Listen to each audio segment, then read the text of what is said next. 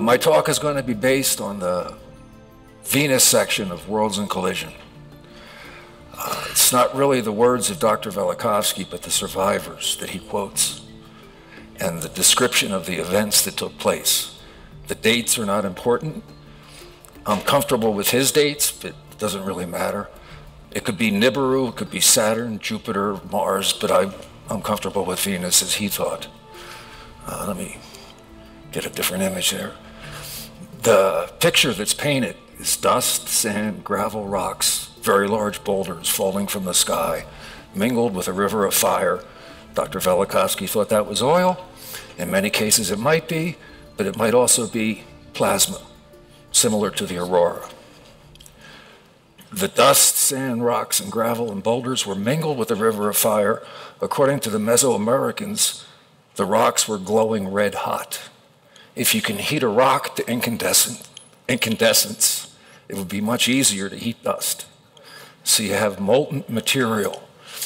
The electromagnetism might pull in iron preferentially. It's raining oil for days and nights.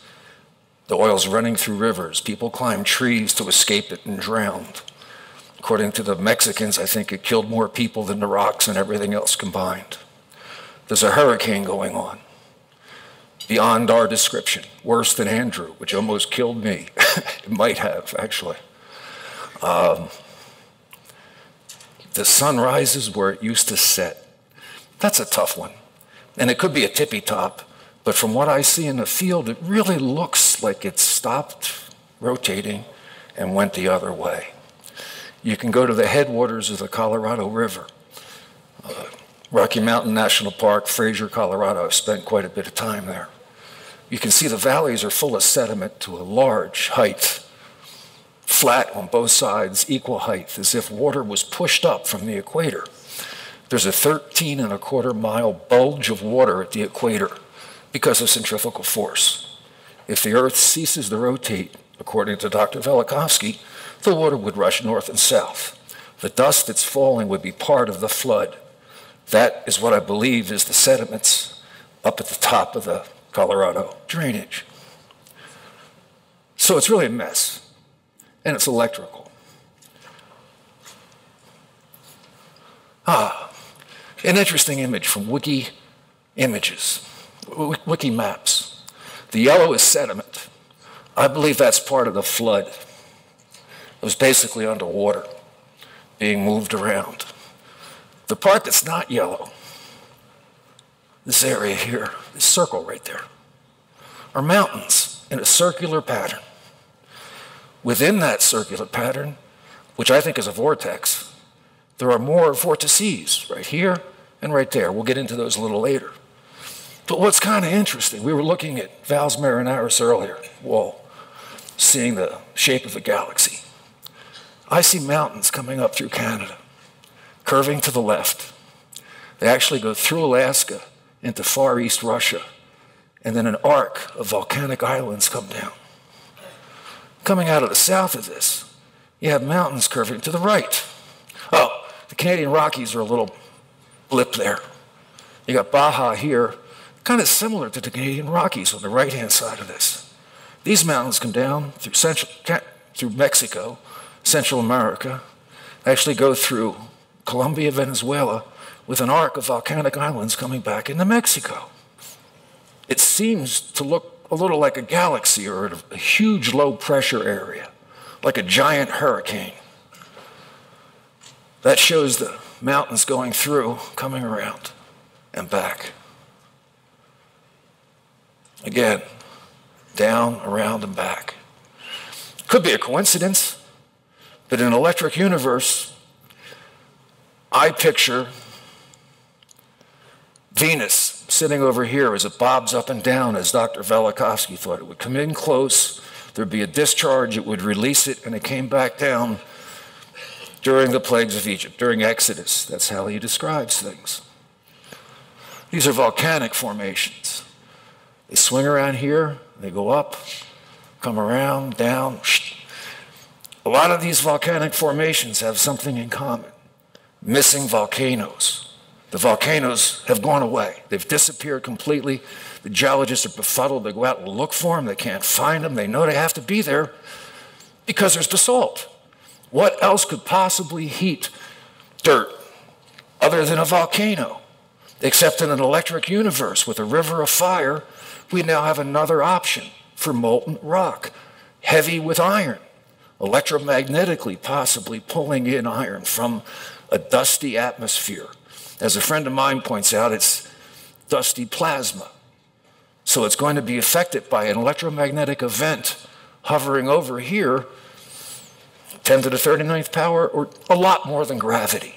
It could be pulling in dust as we interact with Comet Venus from thousands of miles, shaping it with a hurricane force wind and accumulating it in mountains. These are plutonics. This is granite and its cousins. It's interesting in that on the left side of this, there's a lot of granite. On the right side of this, there's a lot of granite. It seems like a mirror image. Also, this is kind of interesting. This is the Sierras. It's a 400-mile-long pluton of solid granite, the largest pluton on the planet. Under the pluton of granite is sediment. The granite supposedly bubbled up from below. So how does sediment get in between that? There should be a tongue of granite going down to wherever the granite came from. So geologists have the Pacific plate shoving sediment underneath of the granite because they have to explain it. But if the granite came from the air, it would be sitting on top of the sediment that was there to start with. Now we come over to metamorphics. The Sierras have metamorphic rock, but not enough to show up on here dramatically. But the coastal range does, and you can see there's sort of a circle there. And then we have the Canadian Shield with Hudson's Bay in the middle. This is all flat, and it's all metamorphic. This might have something to do with that. Could be a positive, negative, negative, positive, I'm not sure. I'd like to have the EU folks sit around and drink and talk about this in the evening while I can listen. But it seems as if something happened over here. And I'll show later on that it seems to have been rapid and it seems to have been one event for all the mountains. And I don't want it to be that way. I'd like it to be simple and embraceable. But it's not. It looks like it was really a horrible thing with very few survivors. And in Worlds in Collision, the survivors thought they were the only ones. They come out of their cave. They were the only ones that made it. They don't know anybody else in the neighborhood for 100 miles. There's no communication. That's a recurring theme, a lot. It happens in Mexico. It happened a lot. This is on Highway 93 north of Las Vegas. This is welded tuff. It's a wonderful formation. Welded tuff is red-hot dust that comes out of a volcano and blows downwind. It's so hot that it sticks to the windward side of obstructions, and grows back and up into the wind. This is an accepted geologic process. The problem is many times this is 40, 60 miles from a missing volcano. And if you look at a volcano at night, when the dust comes out, it's incandescent. It blows downwind a very small distance, and it's no longer incandescent. So 40 miles downwind, it's not going to make rock, it's going to make dirt. You need something to keep it hot, like a river of fire. This is a close-up photograph of them. It's 30, 40 feet thick on the top, solid rock, not like partial rock. This is gnarly rock. This is the edge of the formation. We have windward over here and leeward over here. The wind is blowing from here this way. It gets to this ridge and it goes beyond. At first I thought these were dunes everywhere. But dunes only happen with dry sand. This isn't dry. This is either wet dirt, clay, mud, sticking, or it's incandescent, sticking to windward. And it can't accumulate on leeward because it blows past it. So you get layer after layer building up, and you can see how these layers accumulated. This is not wild speculation. This is a geologic process that's accepted universally, the welded tuff process. When my friends and I discovered this, it was really convenient. It made everything so much more simple than it had been in the past. You don't need a lot of post-process activity to do this. It happens on its own. And it makes a dendritic ridge along the side. That's Mars. That's this process. They kind of look like cousins. So it's hard, you can't say that electricity can't make dendritic ridges. It probably can, but there's a lot of other processes that seem to produce dendritic ridges. Mount St. Helens, after the landslide and pyroclastic flow, there were explosions in the valley where this material accumulated. After the explosion, the sides of the formation that was created by the explosion started to slough. It created dendritic ridges. There are dunes in San Francisco after a storm. As there were landslides, it created dendritic ridges. There's a number of ways to make dendritic ridges. And this seems to be one. Right along here, you can see back here, there's another one back there. This is the area. The wind's coming this way. And these welded tuff formations go all the way across Nevada, hundreds and hundreds of miles of mountains made of welded tuff. I think they're external. I don't think they folded up. I've been looking for folded mountains. They might exist, and I'd be happy to find one. Dr. Velikovsky thought mountains were folded because of the stress of this ceasing of rotation. His advisors gave him the standard geologic model. I hate to disagree with them, but it seems like there's other options. So this is an area west of there. These mountains seem rather circular, and the circularity of them goes back to that point. There's circular mountains over here, right at the base of the Sierra. This one here in particular. These are welded tuff, but on top of a lot of these mountains is dolomite. And dolomite's a big problem for geologists. If you Google dolomite problem, you'll get page after page of links. It doesn't form at the bottom of oceans the way geologists want it to. They need it to, but it doesn't do it, according to chemists. They've tried to make dolomite precipitate out of ocean water. They can do it, but they have to boil it and fill the water with uric acid. So, picture dinosaurs urinating in a boiling ocean. 600 million years ago. And then that dolomite that can't happen is thrust up on top of mountains, like the Dolomites in Italy. The top of the mountains have the dolomite. It's almost like I wrote the reports about the dolomite myself. The beauty of dolomite is when they went to Comet Halley, they found 7% dolomite, according to NASA. And they claim it's understated because it's tiny little crystals, microscopic, and their spectrometers miss a lot of it. So there's probably more. So you have comet dust that can answer the dolomite problem. All over the world, you have this dolomite. It's my best friend. It's just the most wonderful stuff. So this whole thing seems to be a vortex. As part of that larger vortex that we saw earlier, this would be the western part of it. That shows you where the center is. That shows you the mountains. There's a dolomite mine right there. I'm friends with the general manager. I think he might give us a tour on our tour. It's the largest one in California. But the dolomite seems to be circular. This is Four Corners. We're down here. This red thing here are granitic and metamorphic mountains that seem to be in a circular pattern. This goes over to Highway 93 right there. So this seems to be the eastern vortex with a vortex to the west, and that's where they come together. And if you have two vortices, you might actually have a double layer in between explaining all that melted stuff. And there's other things going on up here, which I'll get to a little bit later. Actually, they're right there. Could be a coincidence, all this, but I really don't think so. This is the welded tough. This is actually dolomite down here trending this way. The welded tough, we're on the leeward side. The welded tough trends back in the other directions. These seem to have been fairly simultaneous.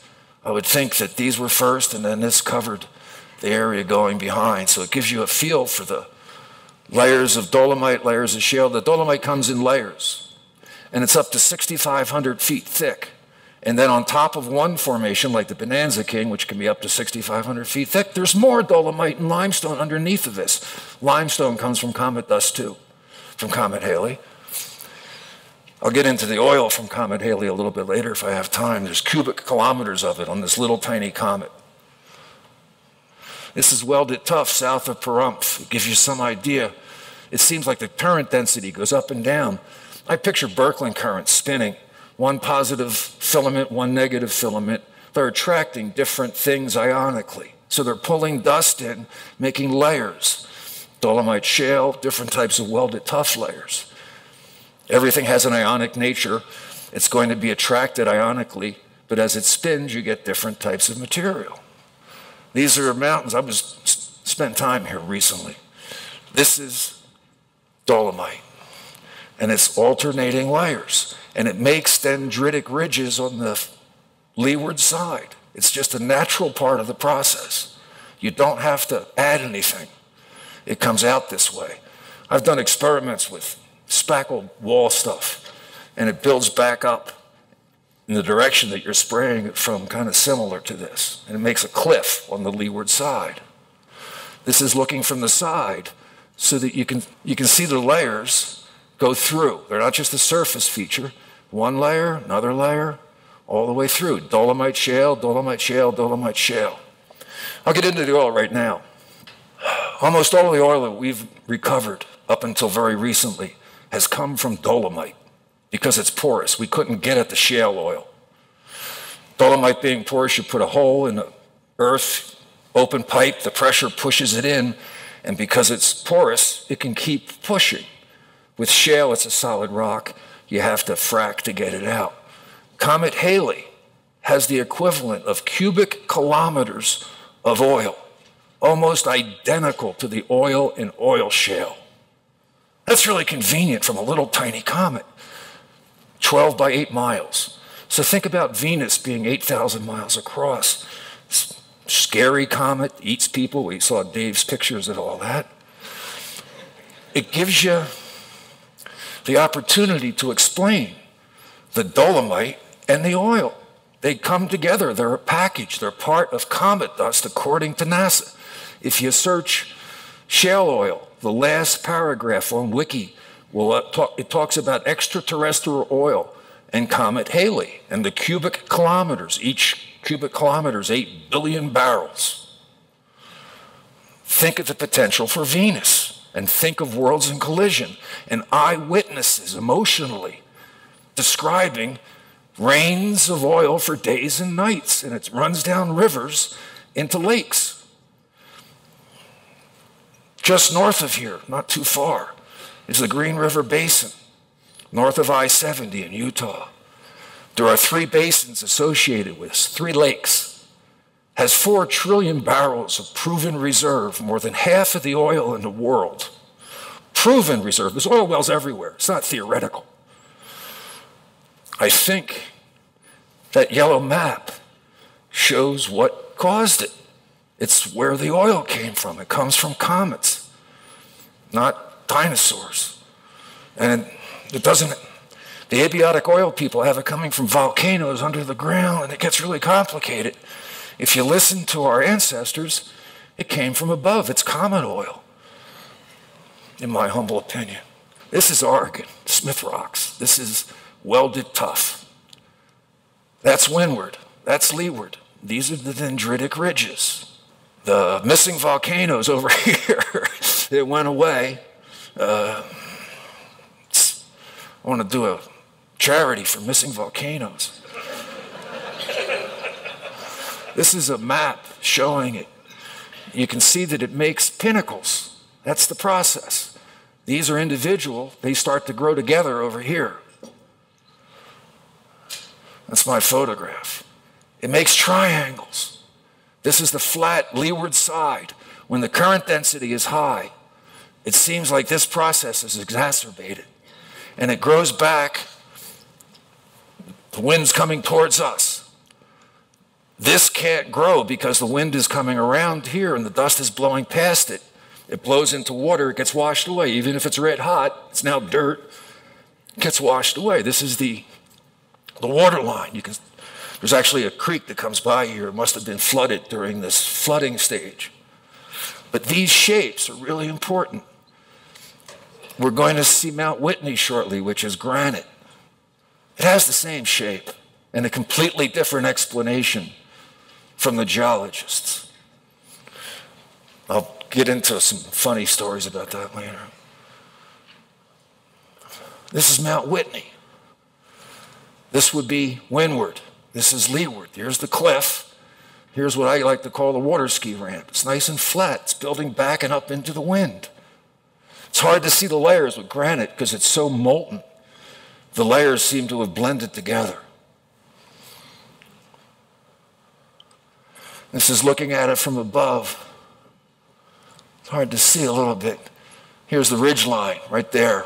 This goes down to the Kern River. Goes down, empties out, down by Bakersfield. And then these mountains start again with a ridge and a windward. This is leeward again and windward. It's like the wind was coming from the west, making these mountains of granite. This one shows it more clearly.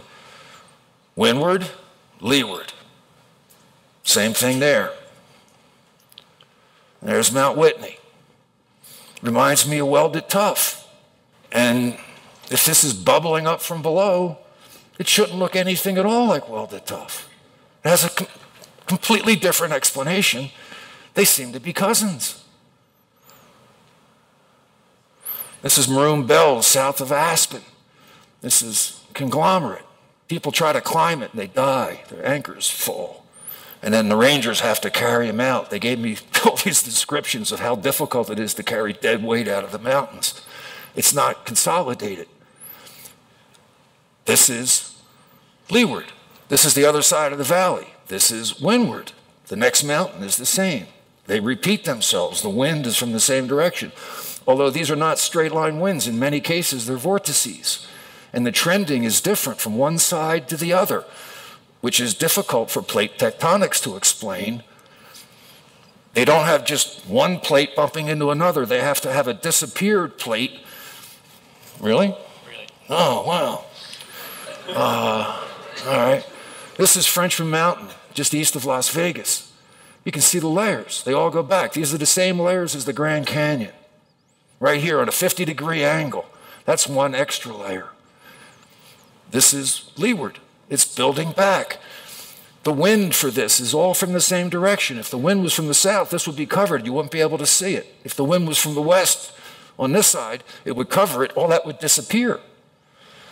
Unfortunately, this looks like it's one event down to the schist, the Vishnu schist, and the granite that's at the bottom, the same as the Grand Canyon. I don't want to make it so dramatic, but unless the wind was from the same direction for multiple events, you wouldn't get this. And that makes it really spectacular. I'd like it to be less spectacular. It would be more embraceable. But it's as if that happened during the plagues of Egypt while that vortex was taking place. There's going to be a discussion later on this evening at 6:30, informal, with a computer where I can use Google Maps and all my images, and we can go through all these things. That's the leeward side of Frenchman Mountain. The Vishnu schist is down there. You can see the layers building back. It makes dendritic ridges. They come stop. 5 minutes, finished. Cool. It's better than I was hoping for. This is the majestic Catalinas, just north of Tucson. This is nice. It's metamorphic. You can see it trends back. This is granite. It's unbelievably thick. This is like a couple thousand feet thick of solid granite. This is the leeward side. On the back, you can see the water ski ramp. It's nice and smooth. The wind was coming towards us. This is Snowden Peak. It's quartzite. It's metamorphed quartz. There's missing pieces. I think this was electrically removed. You can see the layers if you look at the photograph where it's clear on a computer, building out back towards us. This is the leeward side. They're kind of dendritic, but you can't see those gaps because the energy that created them, I think, was coming from the windward side. It didn't get through. This is the base of it. It's all dendritic on the leeward side. This is Zion Park. When I talked about Snowden Peak when I was writing this, or sort of writing it, there's not a lot of words, I said that I had never seen a canyon that seemed to be excavated electrically, although I was open to it. I'd love to find them. But they don't seem to be produced that way. But these are 3,000-foot canyons that are straight. And it seems as if the electricity went right through it. It goes past the high point, where the dendritic canyons, which I think are fluvial, stop at the high point. They get smaller as they go up. There's less water. They don't go past the ridge. These go past the ridge. This is Snow Canyon over here. This is Kolob Zion. These are all zapped. These are where the two vortices are coming together. And it seems as if something came from the south and ripped these suckers out. This is shale. This is mud. Up at the top of these formations, that's how high it is, these formations have the same mud on the top of them. The current couldn't get to it. But originally, this must have been covered just like that, and then these canyons were removed. It removes the sediments much easier than it removes the welded tuff formations. That's a close-up. Now you can see the slosh here. You can see the depth of the canyons. They go straight. They don't follow the drainages. They don't follow the dendritic paths. There's rivers running through here. They don't go where the path would be easiest. They just rip right through a mountain. So I've been looking for electric canyons, wanting to find them for 6 years. And finally, I missed them because I was looking for dendritics. In reality, the key to this is just like the rills on Mars and the moon, they're straight. And I think it's like a ray gun, probably electrons, just going right through it. Although I'd like to hear Wall and Don and Mel and folks talk about this, again, with a lot of liquor. This is what happens. This one, last one. This is at the edge. This isn't in the canyon that's removed. This is where the process is slowing down. This is what the process is like. It scratches the material away and disappears it into dust. This is the marks. These are the marks that you look for. They're in Las Vegas at Red Rock Canyon.